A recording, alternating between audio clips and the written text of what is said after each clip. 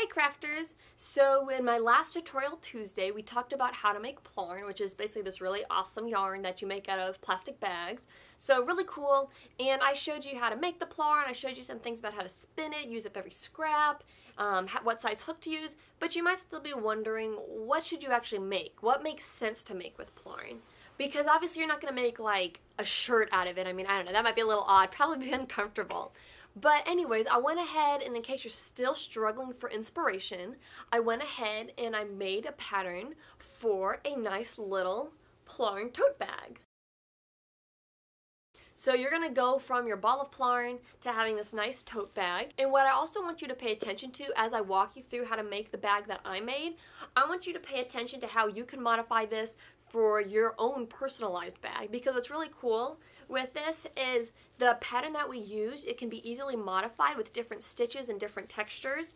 I'm just using double crochet and single crochet to keep it really basic. So that way anybody, whether you've been crocheting for a long time or just started, that you'll be able to easily do this bag also. But I want you to be inspired and try to, you can make this exact bag, but why not try to branch out a little bit? So give the tutorial a watch and go ahead and get out there and make your own bag. So let's go. So for our bag, we're really going to only need two things. We're going to need our Plarn, and we're also going to use a size K hook. So when working with Plarn, it can be a little goofy at first because you have this big loop on the end. So it might seem kind of like, okay, you might split the yarn, or as you're working along, you might end up going through there. But really, if you use the similar concepts like we use with other kind of crochet, once you get started, it's not too bad. Now what we do want to make sure when we start, because this is a loop, we want to make sure our loop is even, because if we hold it like this and start crocheting, we're going to have some really weird looking bag. So we want to go ahead and smooth out our Plarn so that way the loops are pretty even. And then we're just going to take this end here and start with a slip knot. And next we're going to make a foundation chain. You might find that the Plarn is a little bit weird feeling at first to work with because it doesn't quite flow through your fingers in the hook like other yarns do, but it also kind of has a nice fluffy feel, so you can just kind of play around with the tension. We're going to start by making our chain. And this chain is going to determine how wide the bag is. So I'm not actually counting right now because I'm kind of making this up as I go, so that way you guys don't feel any pressure like, oh, we have to do this exactly a certain way. Just go ahead and start by making a chain that is the width you want your bag to be. Now as I chain, I'm trying to make sure I keep my chain a little bit looser because I tend to do my chains very tight, and so it can mess up my gauge further along in the project.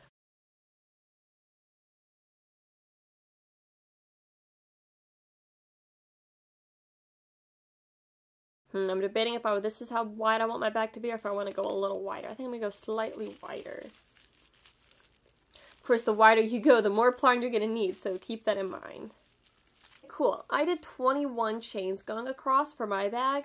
I'll go ahead and I'll measure this so we can see about how wide it is. So you can see this bag will be just shy of a foot wide. So that's a pretty good size and about what I'm going for. The idea for this bag is we're going to come down this way and we're going to make it twice as long as we want our bag to be tall. So this will be like the opening of the bag up here.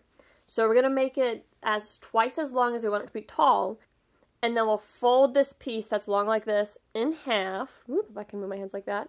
And we'll stitch up the sides here. And then we'll add a handle and that will create our bag.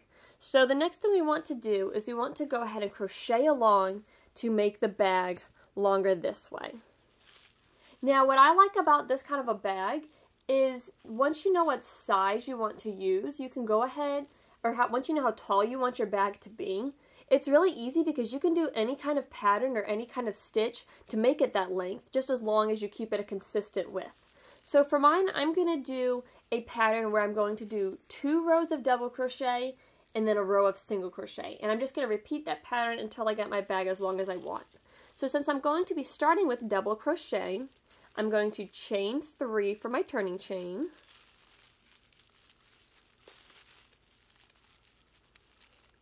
And then I'm going to skip 1, 2, 3. Now you might be noticing it can be tricky to tell where the chain are.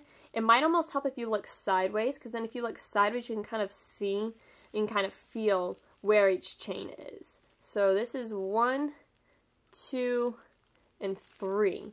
So I'm going to come in right here. But first I need to yarn over and then complete my double crochet stitch in that spot.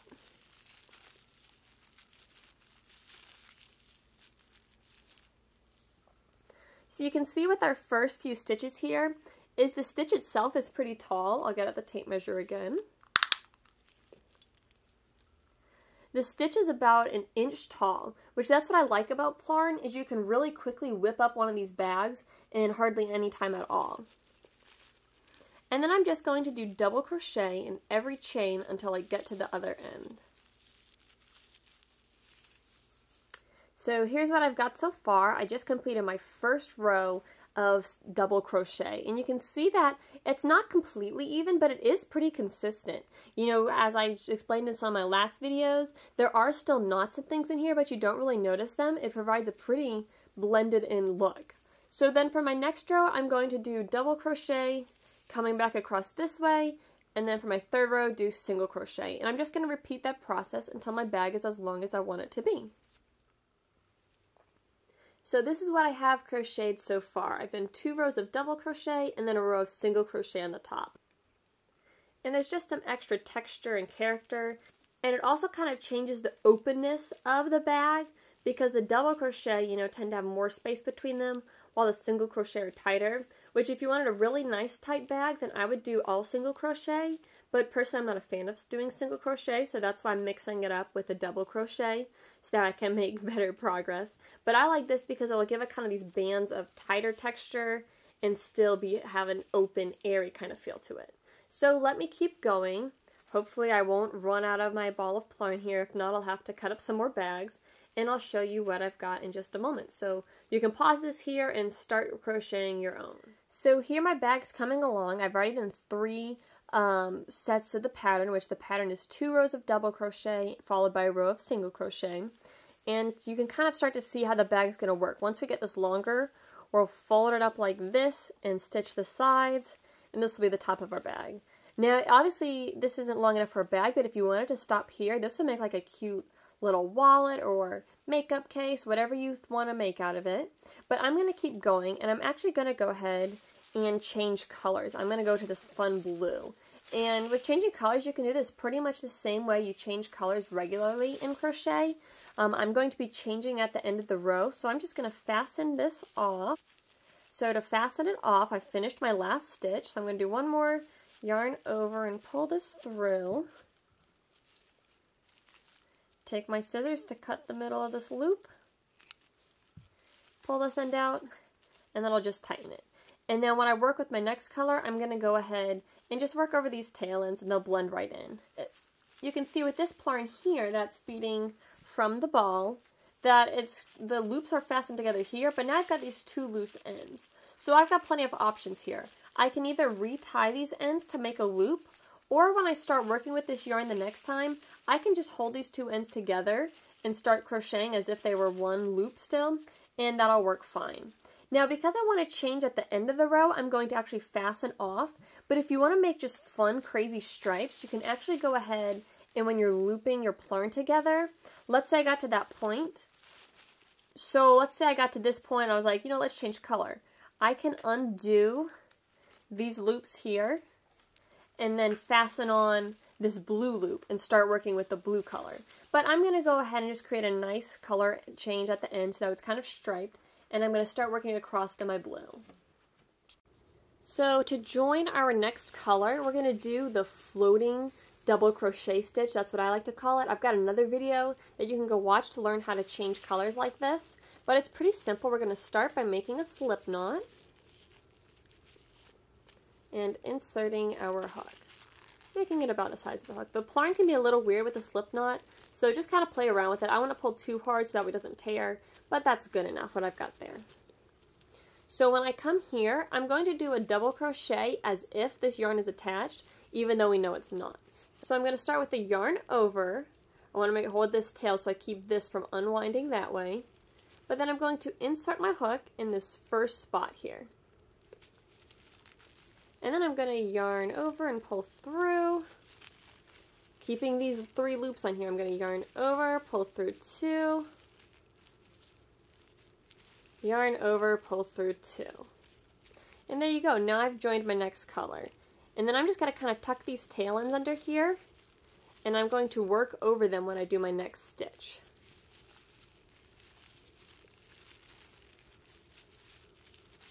So it's basically the same way that I change color when I'm working with yarn. And you can go watch that video if you haven't seen that one so you can learn how. But that's the basic idea. So now I'm just going to keep going along with my pattern, but now I'm going to be using this fun blue.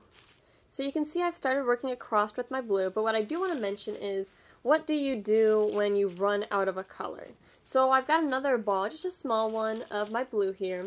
And what's nice about the Plarn is because of the loops, when you change colors, if you're using the same color, you're working in the middle of a row, you're going to use the same idea to connect it. So you're going to feed one through the other. We'll just pass the entire ball through there and cinch it up. And so now it's like I've extended the ball that was already, that ran out, and so I can just keep working across with my blue.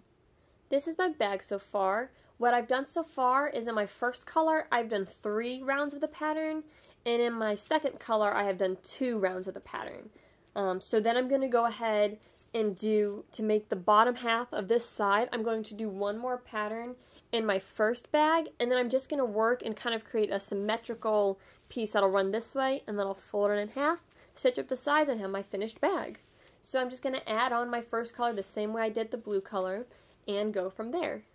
So check it out, I am halfway done with my bag. Now what I do want to mention is when I go to make the second side, there is going to be one little difference between this guy up here. When I do this, because the pattern involves 2 rows of double crochet and then 1 row of single crochet, I'm going to let this bottom row of single crochet count as the bottom of my bag, so the fold's going to happen right here, so this will kind of fold upwards. And then I want my pattern to match going the next way. So what I'm going to do to repeat the same pattern on this side is I'm going to do 2 more rows of double crochet here, and then the pattern's going to kind of flip, where I'll do a row of single crochet, 2 rows of double crochet, a row of single crochet, 2 rows of double crochet, a row of single crochet, 2 rows of double crochet, and so on until it's the same height.